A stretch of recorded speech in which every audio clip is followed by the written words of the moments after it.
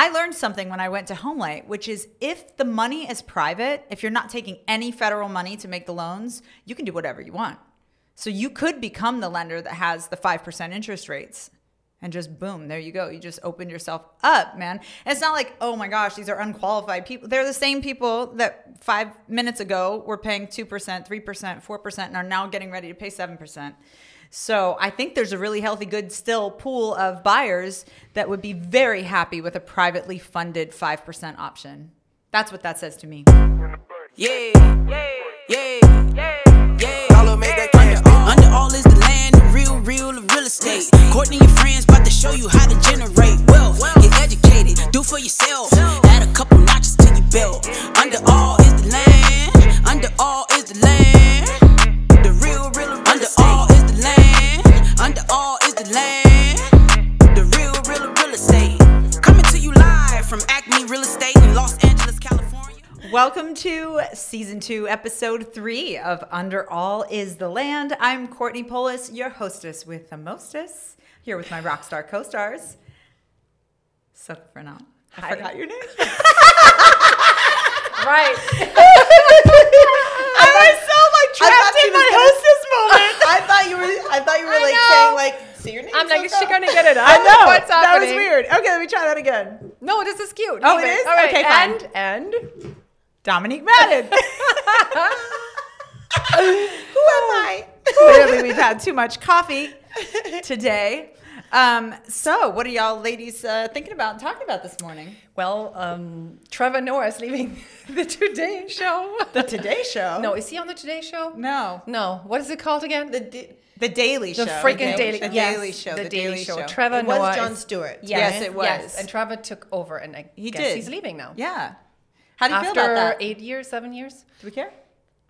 Yeah, I like him. I think he did a very good job. I think he did a good job too. Yeah. Jon Stewart's tough shoes to fill. Very, really. yeah. I mean, a lot of people. I love wish him so much. he would come back. You do. I do. Maybe he will. I think he had another show. I think he should be running for president. He would be my candidate. Really. Wow. Yes. Why? Because he made an animal farm.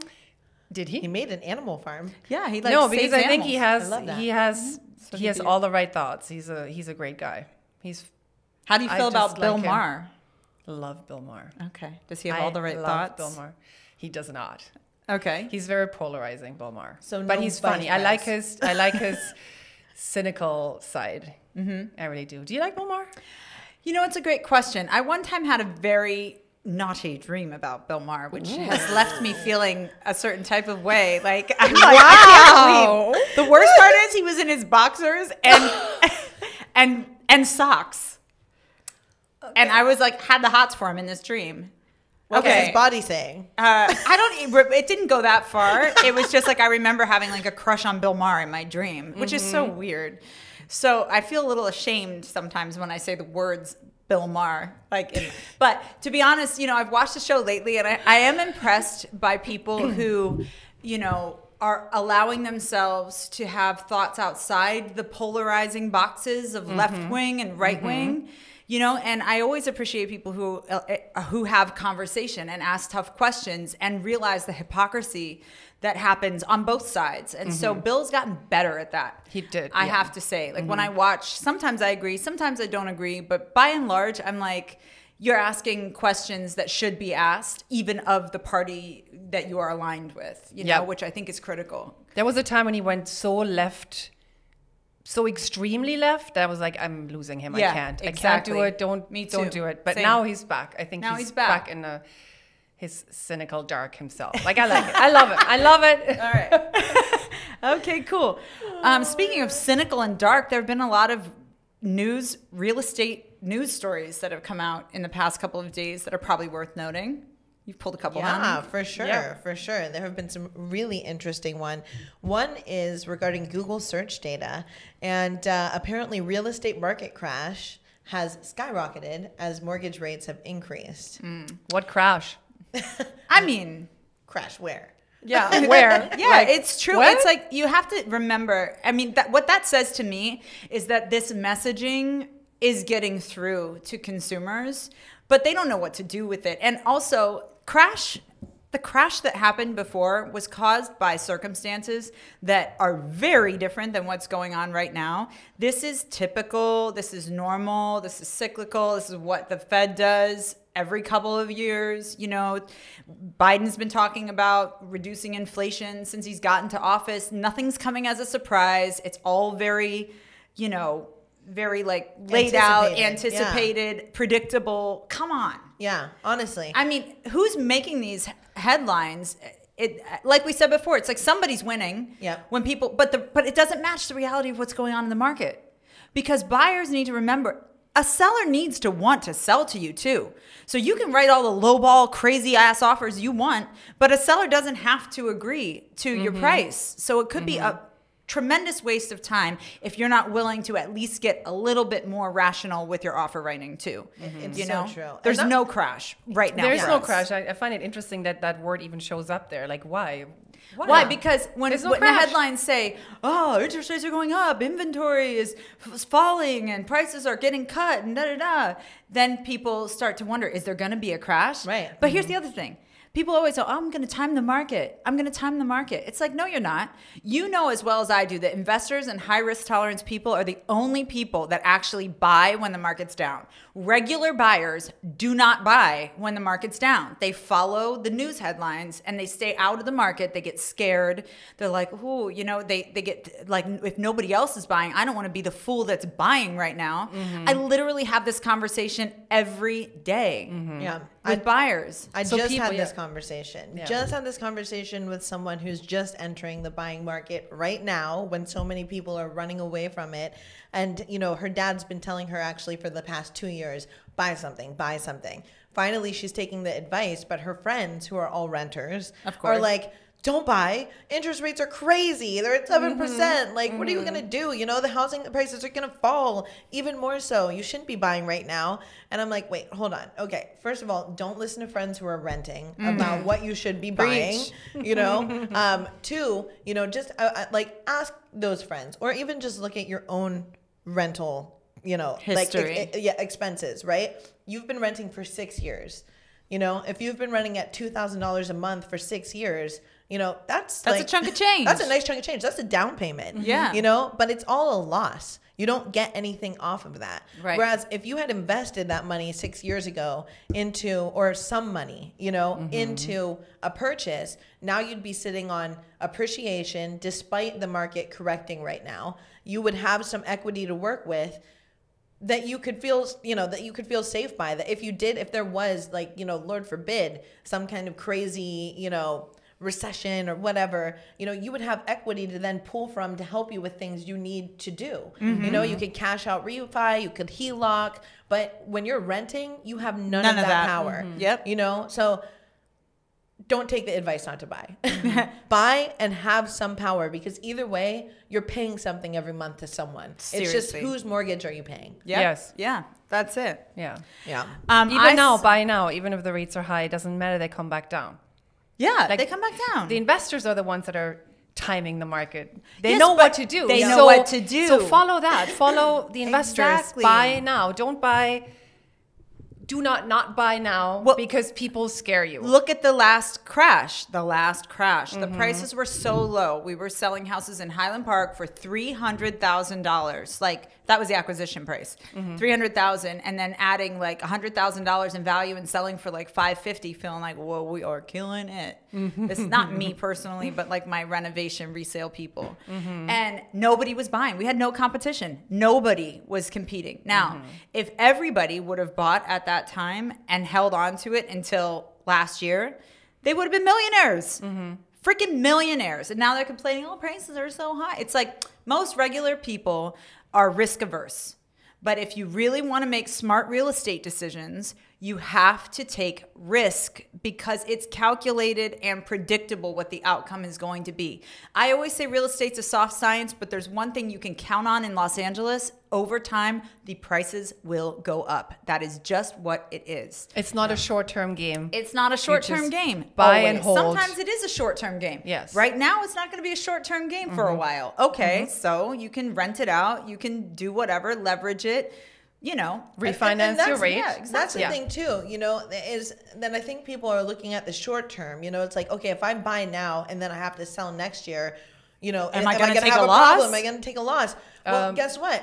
Don't sell. Right. Rental prices have gone up. Traditionally in LA, I mean, there are moments whenever they've come down a little bit, like in the beginning of the pandemic, when people were more conscious about where they were renting and what they were renting. For a second, there was a moment where you had a little more negotiation power in your leases, right? But not anymore. That time has come and gone. So if you're going to be buying something, it's not about when you buy it. It's about when you choose to sell it, which is something that you've said. Yeah. And rents are high right now. And rents are really high right now because so many people are not buying. And guess what? Now it's supply and demand again. So I saw this Inman story this morning that said actually there's a flood of Airbnb properties on the market, more Airbnb properties than there are people wanting to rent them. And I thought, that's interesting. So to me, that says to me that our tenants' rights laws are probably discouraging what would ordinarily be inventory for long-term leases to be short-term leases, because people don't want to deal with like what I dealt with, which is a tenant that didn't pay me for a year while I was paying his utilities and his rent, and he's driving a Range Rover. But I know I've said that before, but it does piss me off. It's crazy. Because it did come out of my actual pocket, and it's money I know I will never see back, and it's not fair. And even though I have a contract, the cost of actually trying to get him to pay is going to be more than the money I would actually get. And supposedly there was landlord relief, but we know that was a failure also. So for me, I feel like it discourages people like me who had to suffer during the pandemic with people who didn't pay their rent and could have. Okay, I'm not talking about somebody who had an actual hardship. It feels like it discourages me from wanting to put my house on the market for long term. Especially now we have AB 1482, which has been in place for a couple of years, but people aren't paying attention. But anyway, it's like mandatory statewide rent control. And that's something that makes even the properties that were single family homes that used to not be on rent control now be subjected to rent control. So even though inflation might go to a certain place, I'm not allowed to take advantage of that on my rental side. Yeah. So I'm still left holding the bag.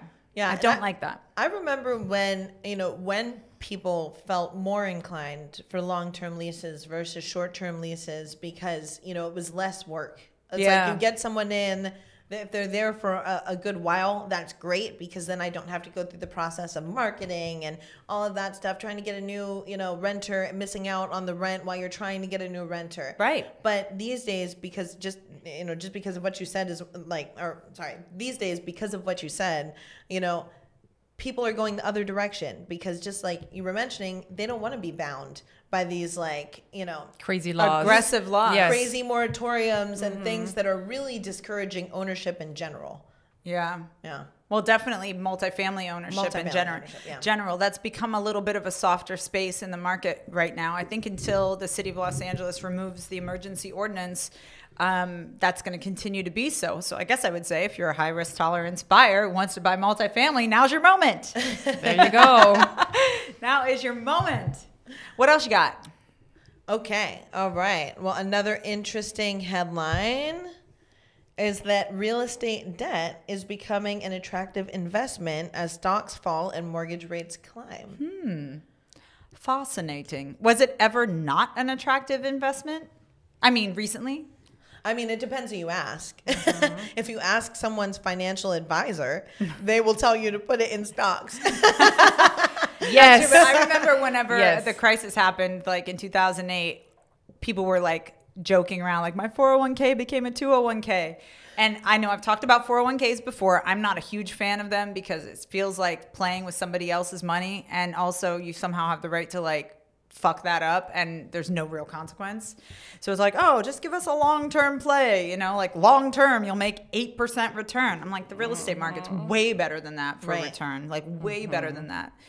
But, what they're talking about is like people are starting to turn. Maybe that's going to be a good thing for alternative loan programs and that kind of thing, because obviously whatever lender can come out with something that has a more attractive interest rate is going to be someplace we're going to be referring our clients to. So we know first Republic has the Eagle program in certain neighborhoods. You can still get 3.79% with 20% down or whatever. It has to be up to 950 loan amount or loan 970. amount under $1 million, something like that, like the conforming loan rate.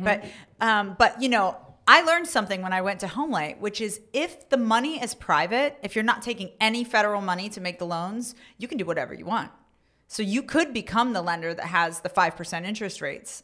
And just boom, there you go. You just opened yourself up, man. And it's not like, oh my gosh, these are unqualified people. They're the same people that 5 minutes ago were paying 2%, 3%, 4%, and are now getting ready to pay 7%. So I think there's a really healthy, good still pool of buyers that would be very happy with a privately funded 5% option. That's what that says to me. Do you have any other thoughts on that? No. That was good. Yeah. Why don't we switch to our main subject today? No, we have one more news story. One more news story. Real estate agents weigh in on Zillow's ShowingTime Plus debut. So I was confused about this. I didn't realize that. I guess I wasn't paying attention to what Zillow was doing. So Zillow bought ShowingTime, which I didn't realize either. No, didn't we used to have ShowingTime as part of our? It still is. Oh, it still is. It still is. Which is odd. Huh, that seems like a conflict of Is interest. it that ShowingTime though? Is this the same thing? Yeah, it's got to be that ShowingTime. Okay, well then they have a lot of data. Then they have a lot of power and influence in our industry. I don't use ShowingTime. I don't either. Off. Always no, off. No, Schedule off. with me. Never. Yeah. It's such a dumb system. Okay. I agree. So what are real estate agents weighing in about? What are they saying? And who are these agents? Well, what they're saying, I mean, there are, you know, obviously two sides to everything. And so, you know, there are some agents who feel like it's, you know, this behemoth brokerage that first fancied itself as a tech platform, right, and then pulled the rug out from everyone's feet, saying, right, "Guess what? We're your competitors." After we've already given them so much of our money. Yeah, yeah. You know, so what some people are saying is it's just like further perpetuating their, you know, like their ability to like infiltrate the market, to infiltrate the market, and to get data, and to take more power away from agents. Right. What they're doing though is they're marketing it as putting power back in the hands of agents. Somehow, I don't quite understand how, but I'm not comfortable with that. No, frankly, I'm not comfortable with that.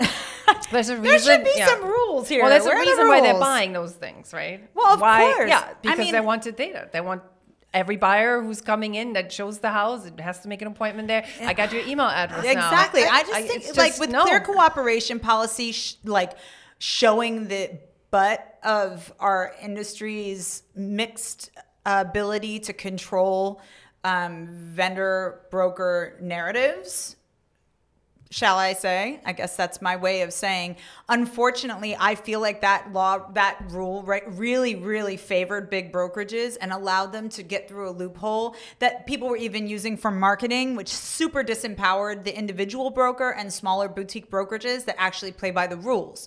And then in addition to that, trying to make agents police each other sucks. It's like it turns our industry against each other. I feel like it's a conflict of interest, and I feel like it was not applied equally. And usually we're such an industry of democracy. We're such an industry of every single person with a license needs to behave a certain way and needs to do a certain thing. And we all share the vision of home ownership as being super beneficial for the general public, right? Like we share that.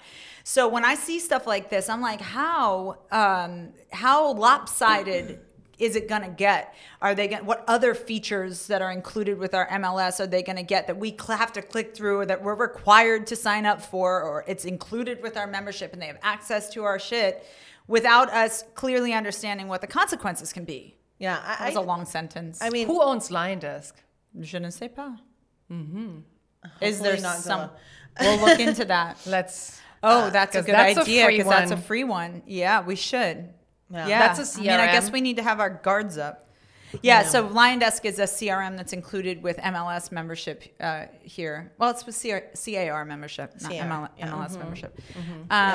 Okay, interesting. But, yeah, I haven't delved too much into the ShowingTime Plus app, but I would just, if you're a buyer who's using it, and you're asked to sign some document that no one's reviewed with you, which I don't know if this is a piece of it, but the fact that it has .loop, which is a signing platform integrated into it, it concerns me that maybe when they're scheduling showings for you, they might be having you sign a representation agreement. I don't know this, but if ever that is the case, do not sign a representation agreement with anyone that you do not know and haven't interviewed to be your agent. Because if they are showing you and you've signed a representation agreement, they have the right to represent you.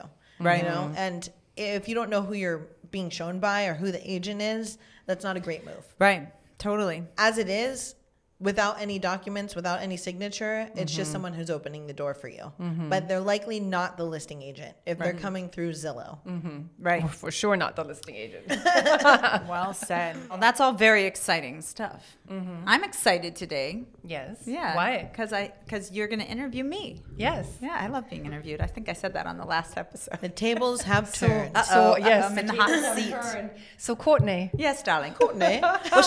Well, let's explain just this one quick thing. So, you know, we do training at our brokerage. It's like an 11-week program, and that's largely based on mastery, meaning it can take longer if agents need more help with any particular aspect of the training, or if we have to go deeper into a particular thing.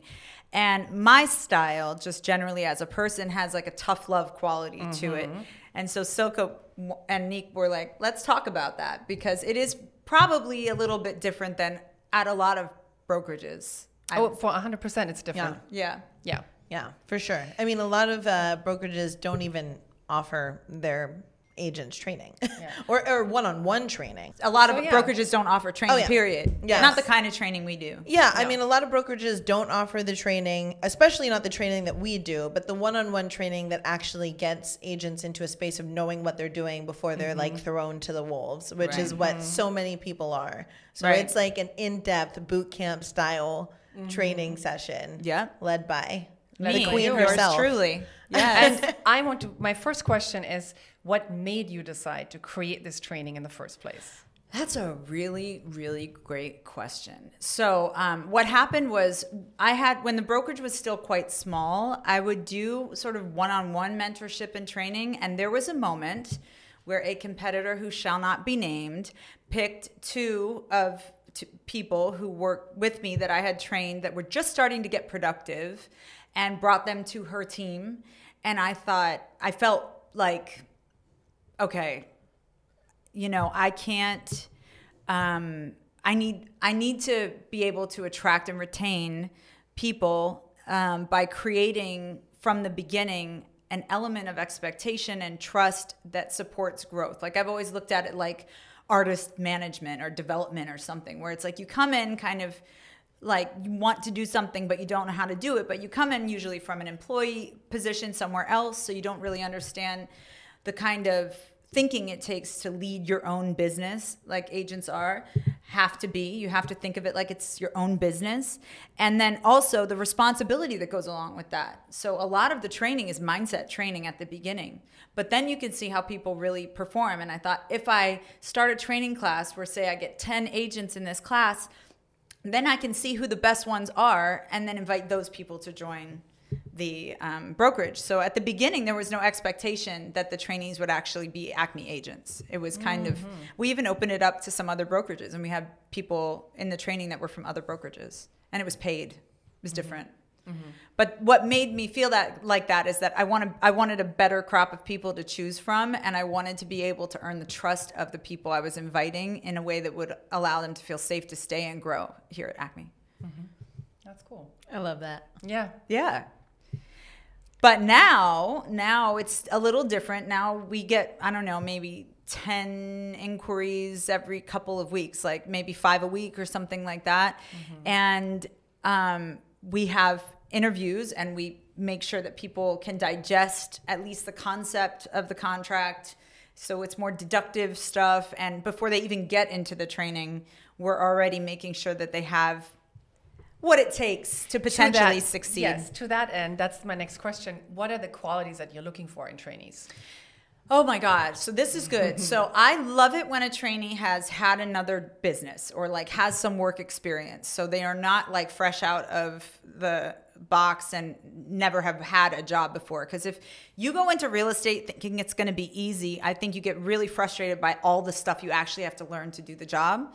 And those people tune out. They show up to class not prepared. They don't do the homework. It's very laissez-faire. And I get frustrated. I'm like, I'm wasting my fucking breath right now. I am not going to show up here and teach this class unless people actually show up wanting to learn, period. I'm out. I'm not going to do it. It doesn't serve me.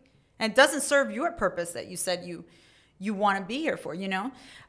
So I'm looking for people who have intelligence, drive, who actually want to be real estate agents. Like full-time or part-time doesn't so much matter to me as long as the desire to be an agent is strong. And that means like, yeah, you don't just listen to the coaching or the training, but you actually apply it.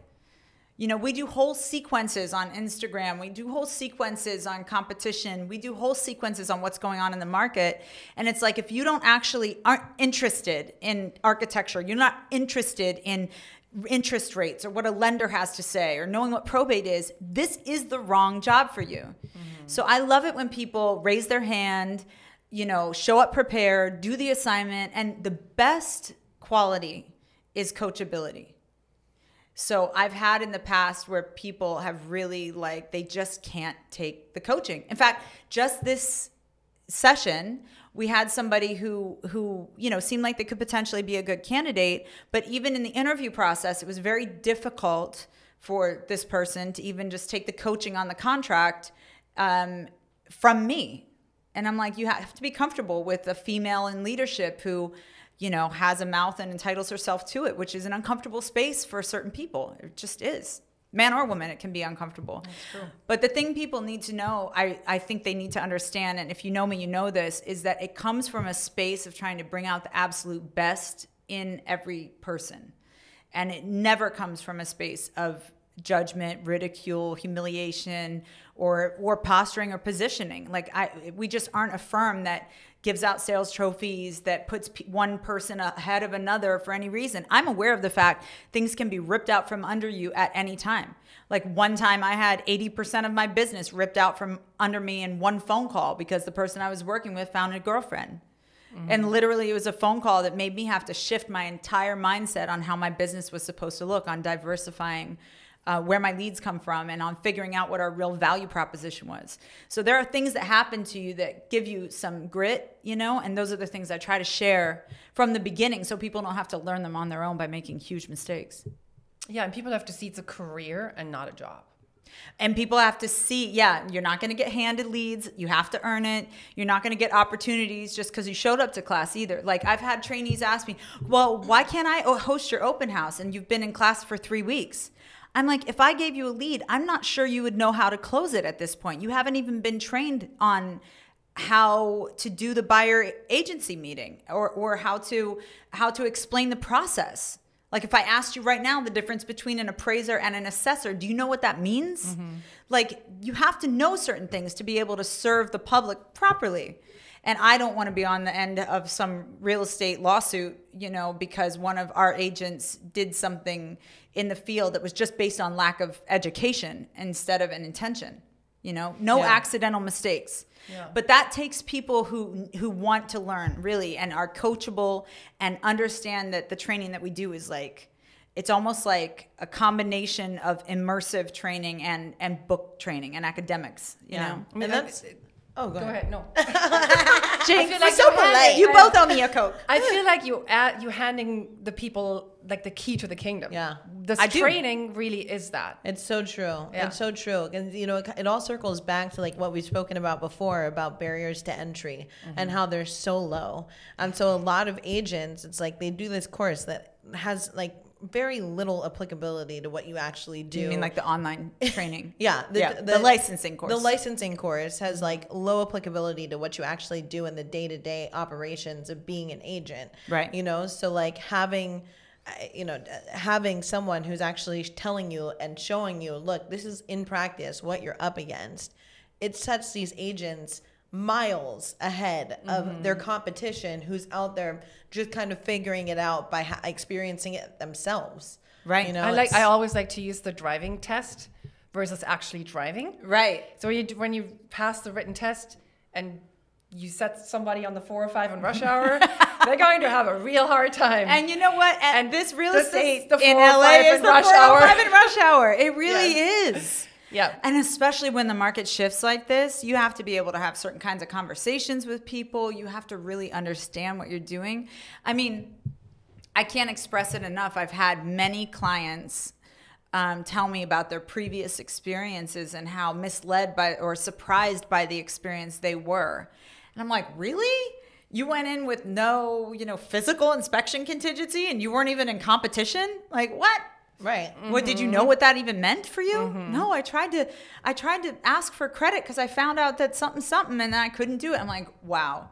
And I don't want to, I think that buyers have the right to choose whatever options they want for their offer as long as they are aware of what the risks are. But you have to be able to explain and predict outcomes to help your clients really have a stress-free experience on what, moving and all of these things are the traditionally high stress experiences in people's lives. Yeah, as opposed to reacting on impact of whatever it is. Right. Yeah. I guess that's just a lot of agents who give our field a bad reputation. It's so true. I don't know if they always mean to, though, and that's the other sad thing. Yeah. It's just not knowing and. Yeah, it's the not knowing, and people's feelings get hurt too. This is not an emotional. It doesn't have to be emotional from the agent side. It shouldn't be. Sometimes people take on their clients' anxiety and stress so much.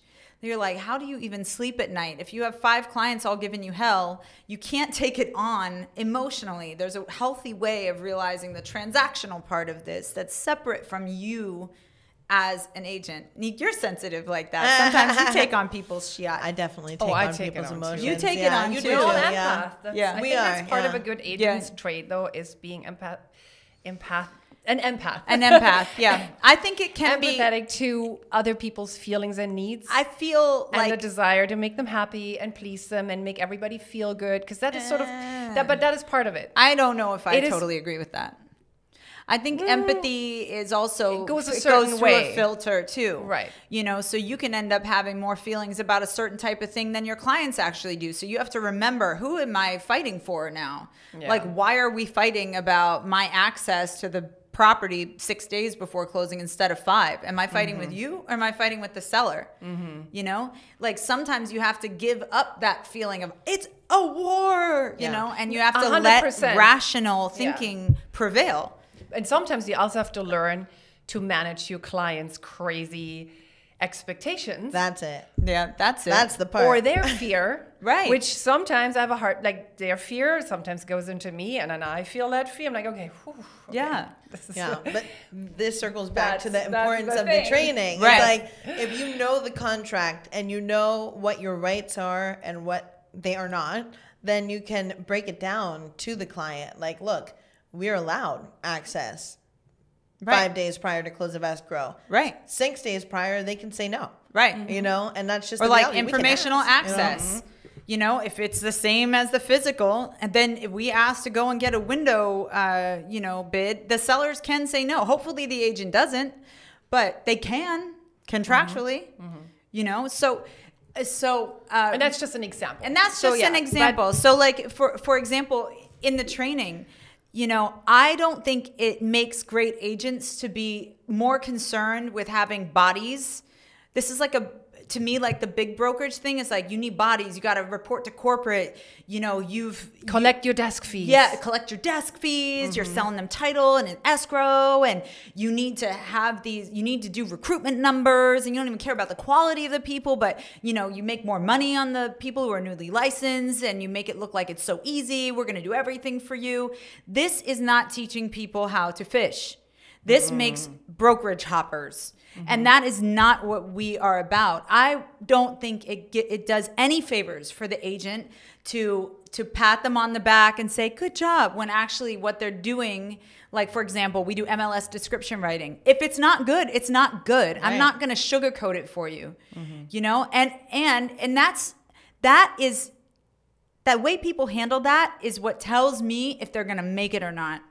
And how people handle that tells me if I can throw them a lead or have them support me on a sale or something. Do they have the ability to handle it? Because if they're not getting that from me, if they can't take it from me, it sounds a lot worse when it comes from a client who's disappointed. And maybe that client doesn't tell you to your face. That client tells their friend who was going to use you but decided not to. Now they saw the disaster that happened. Like it has a domino effect. Mm-hmm. But also, you know, we've worked so hard to protect the reputation of our firm. And I think we've done a great job of people coming to us by attraction. Like I don't recruit. I love how you just led into this next question. Oh, is there a next question? Okay. What distinguishes an ACME agent from the others out there? Well, first of all, it's a law of attraction. So I think people see us and they see what we're doing, and maybe they've seen me talk or they've met me in the field or something, and they feel kind of like, oh, it's a breath of fresh air, somebody who's not bullshitting me about whatever. So I feel like that's something that attracts. I think they see the quality of our work and how we represent people, and they know the quality of our listings, because people walk in and are like, I love what you do, you know, and I love it when they say that, because it's really not for us, it's really for our clients. But I think if other people can see how beautiful the homes are and how well we present them, that it really shines a light on the clients. But we love our clients, like, you know, we love making them shine. So, you know, that is not a short-term strategy for sales. That's a long-term thing, something we're constantly auditing and, you know, whatever. So I think that the striving for excellence and the fact that we don't accept anything less than excellent is something that distinguishes us, especially when it comes to newer agents and people who are in the training program. Like, I feel like they come out feeling way more ready to attack the industry. And I also tell them, don't try and sell while you're in training. It doesn't make sense, because you won't know what to do with it. And I think that's something that a lot of brokerages probably don't do. But for me, it took like a year and a half or 2 years of being an assistant to feel confident enough, like I know what I'm talking about, that I could protect somebody. Otherwise, I had to pull somebody in, which is fine. That's how it should be. You need a mentor. Mm-hmm. So, you know, we have that built into the program as well, because I just don't think left to their own devices, people who walk in the door are ready to sell just because you got your license. For sure not. Did that sentence make sense? Totally. Okay. Yeah, 100%. It takes a little bit of time to get empowered to do this. It does take time, but it also takes training. It takes like repetitive concepts. And that's another thing that like we do, you know, we make sure people understand what's a 9A report. Say it to me again. Say it again. Say it again. Yeah. Like, say it again. Now I'm going to ask you again. What is it again? You know, like there's no shame in the memorization game, you know, like we make sure people have the words they need to use to actually communicate the thing under pressure. Yeah. And your tough love training style definitely prepares people for the kind of like, you know, the kind of experience they might have with someone who's drilling them with questions because they're a first-time buyer and they have no idea what they're doing and they feel like they need everything answered then, you know? It's like, you know, if someone just presents you with a 9A report once and says, okay, this is a 9A report, this is what it is, you know, and chances are next time you see that thing, you're going to be like, what? Right. What's this thing again? Buyers wouldn't know. I wouldn't know what that was if I didn't know what it was. Right. Yeah. But it doesn't have any meaning to me. Right, but with the training style that I think you go through with our training, it's like, you know, people are really having it drilled into them what everything means and what the impact of those things are. So when they go out into real life and they're practicing this and they're communicating it to their client, it's like, hopefully the fear kicks in. Right. And they're like, what? Yes. I can't make Courtney mad. I can't fuck this up. Don't let me down. The Courtney it's on like the Courtney's shoulder. always here. Yeah, I'm right there. Okay. Again. I have made people cry. I mean, I know that. And I know sometimes I feel like sometimes, I mean, the honest truth of it is I walk out of here sometimes pissed off. Like, I'm not accepting what's going down right now. This has to change. You know, it frustrates me very, very much when I feel like my breath is being wasted. Like, I hate that feeling.